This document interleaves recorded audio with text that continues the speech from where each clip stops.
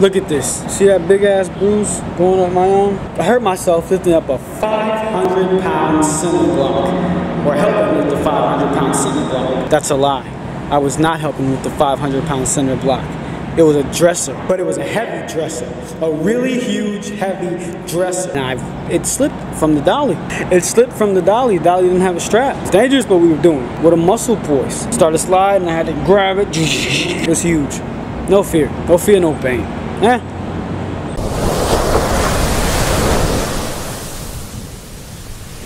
What's up, everybody? It's Yashua. Here's a real word to anybody who needs it right now. You're gonna have setbacks sometimes in life. And when they hit you, it's gonna feel like you're on shaky ground. But that's okay. That's not a sign that it's time to give up. That's a sign that it's time to go harder. Because you got blessings on the other side of the struggle waiting for you, you know?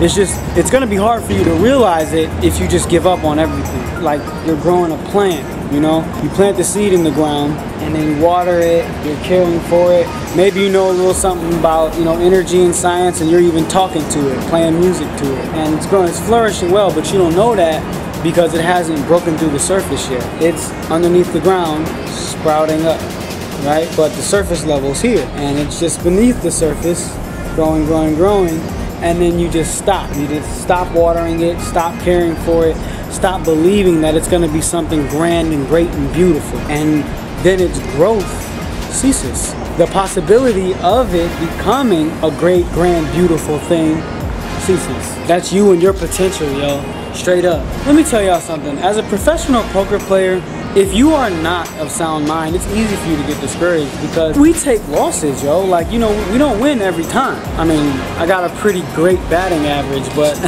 I don't win every time. Nobody wins every time. It's not giving up on what you want most that gets you through the things and brings you out on the other side better than you were going into it. It's that, you know, it's dedication. The dedication should really only be given to something that you have a real passion for, you know, something that you really want to accomplish. However small or big that is, it should be something that you really want. Because if you want it bad enough to keep going even after you get knocked on your ass, then you can become Rocky. You can be a success story, you know. And he wasn't the best boxer in the world. For anybody that's seen Rocky, he was just someone who did not give up, period. He would not quit. He just keep taking punches. Hey, come on, let's see what you got. That all you got? Ain't go down no more. And he just wouldn't go down, you know? Tenacity. He wanted that belt baddest. Well, really in the story, the first one, he just wanted to go to distance. He didn't want the championship. He wanted to go to distance. And he went to distance. He got what he wanted because he wanted it bad. Put everything into just that and accomplished that. Who knows what would have happened if his desire was to become champion. It's a movie, but it inspires the same kind of way. It means the same thing, you know what I mean? So, yo, I just want y'all to be encouraged and just to know that, like, you can accomplish anything you want. Fear is going to be the only thing that tries to stand between you and that.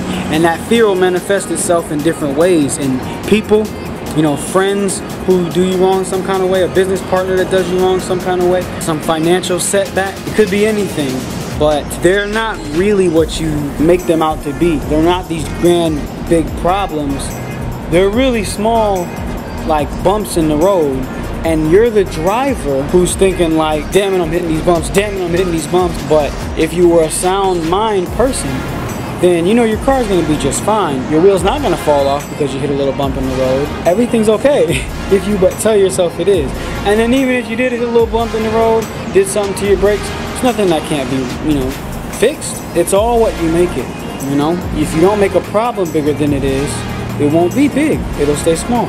If you make the solutions or the great things, the things that take the fear away and instead make you hopeful, instead make you feel strong, feel good, joyous. If you promote those things in your mind, those things will have a bigger impact on you and your life. They'll show up bigger and better than anything fear's got behind it. It has no ammunition that can pierce, you know, a fucking solid-minded person, a solid king or queen, a solid man or woman.